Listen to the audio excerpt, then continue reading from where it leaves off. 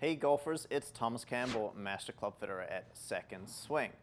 Well, it's time to switch over from Training Protocol Level 1 to Training Protocol Level 2.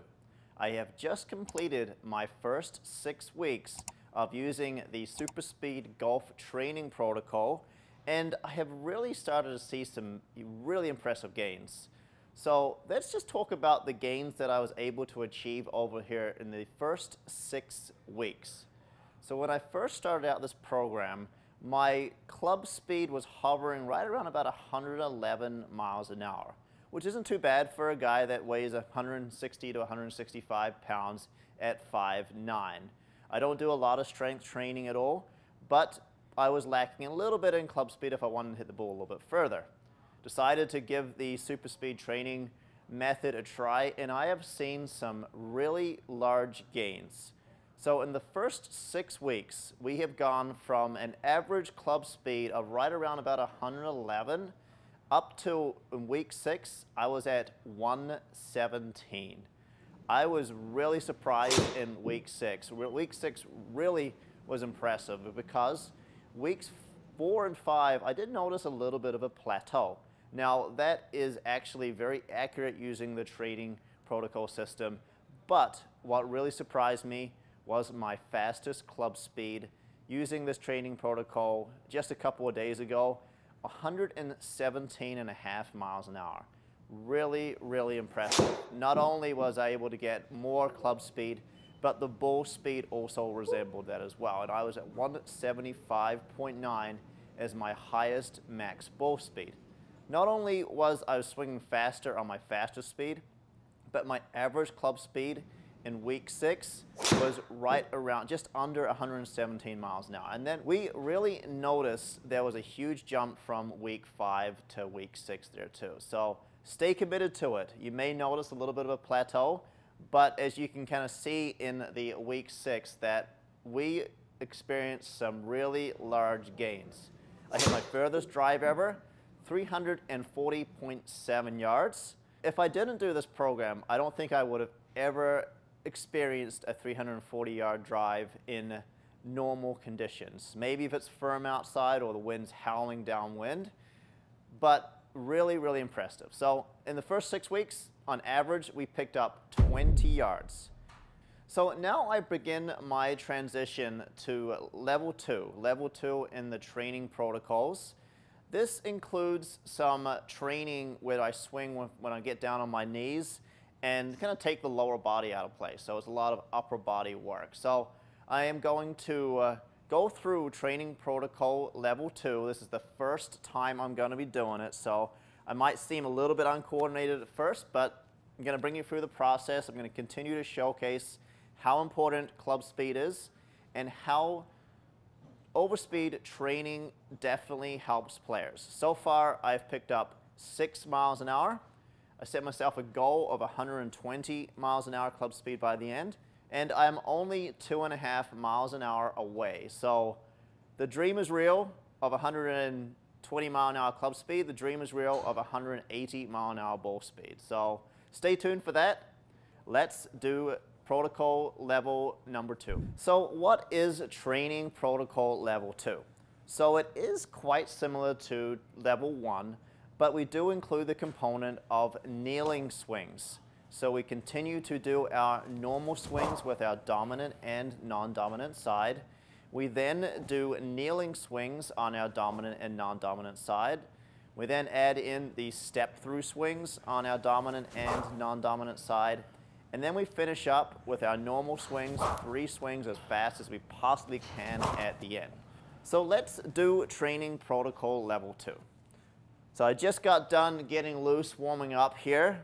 Keep in mind, make sure it's important. You want to make sure your body is very loose. We don't want to pull anything, especially when you're swinging really, really fast. So let's first start off with the green stick.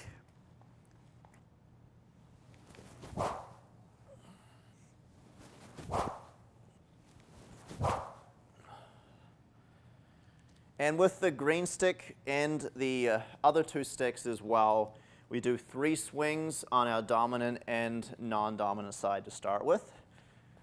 So let's see how good the left-handed swing is today.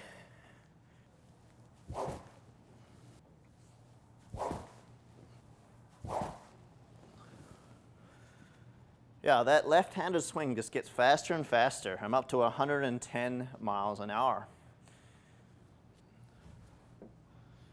And then next we switch over to the blue stick, which is the medium stick. We do the exact same thing.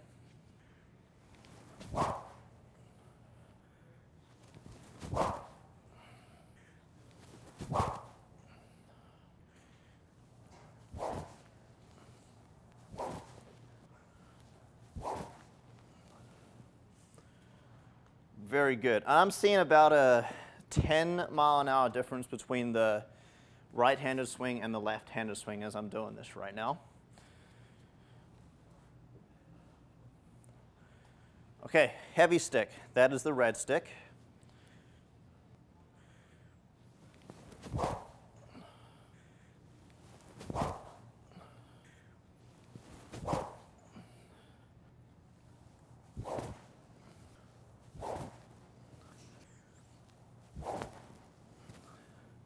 Okay, so we transition to including the kneeling training position.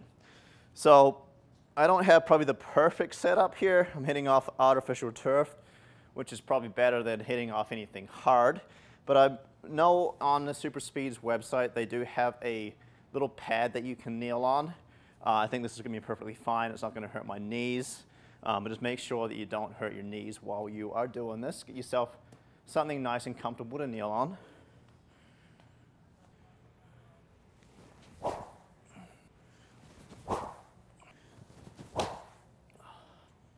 And try to not hit the ground while you're doing this here as well, if you can avoid it.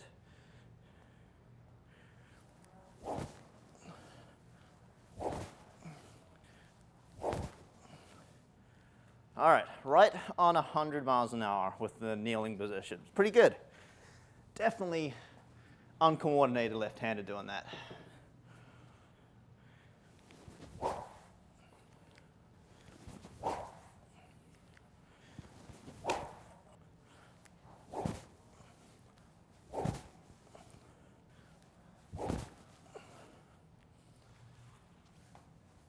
That definitely gets harder as it gets heavier.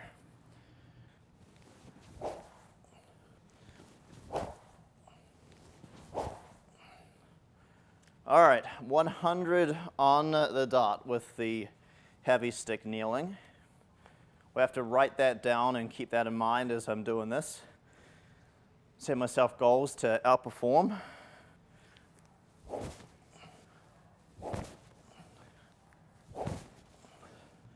Well, good news, I didn't put holes in my pants on my knees, which is always good news.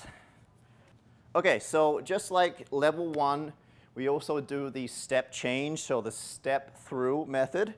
You start with your feet together, and you plant that leading foot, and then drive and swing aggressively through.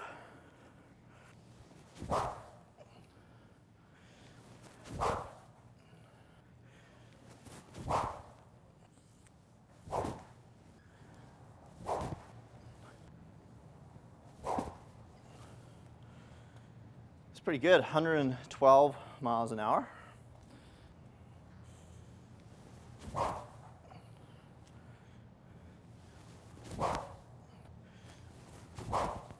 That last swing was 120 miles an hour. Pretty good with the medium stick.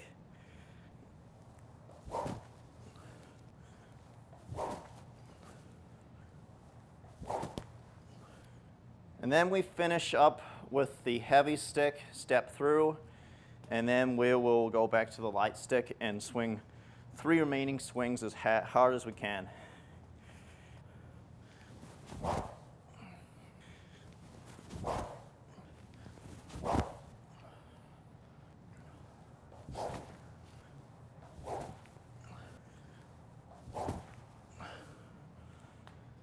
All right, that was 97, slowing down a little bit with the step through with the heavy stick left-handed.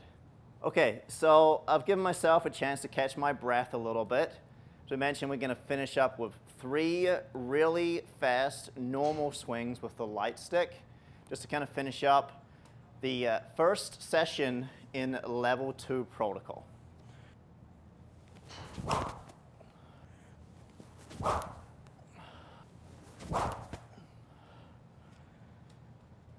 All right, right around about 130 miles an hour to finish up there. Not my fastest that I've ever done that. I think I did crack out at 136 one other time when I was training at home. But I definitely felt like my speed in general across the board has started to get very, very consistent. So it's exciting times to make that transition to a different level. As I mentioned, in week 4, week 5, I did notice a little bit of a plateau with regards to my club speed. Wasn't quite seeing the same trend of it keep going up and up and up. It kind of went up and then kind of plateaued at about 115 miles an hour for a couple weeks. But in week 6, we got that jump. We got that jump to 117.5 as my fastest and 116.9 as my average. And that was my average over 8 swings as well. I took out the first swing, which I believe was still around 116 miles an hour. But when we looked at the numbers and compared the numbers, my best 7 of 8, my last 7 swings, were hovering just under 117 miles an hour. So far I have picked up 6 miles an hour more club speed. I've picked up around about 21 yards of carry distance and 19 yards of total distance with my driver. So I'm excited to see what level 2 results will show here in the next few weeks. So stay tuned for that. I'm going to continue to document my search for extra club speed using training protocols, using overspeed training as a way to get my body, get my mind used to the feeling of swinging a lot faster. I hope you enjoy this content. Stay tuned for that, and also subscribe if you can. Thanks for watching.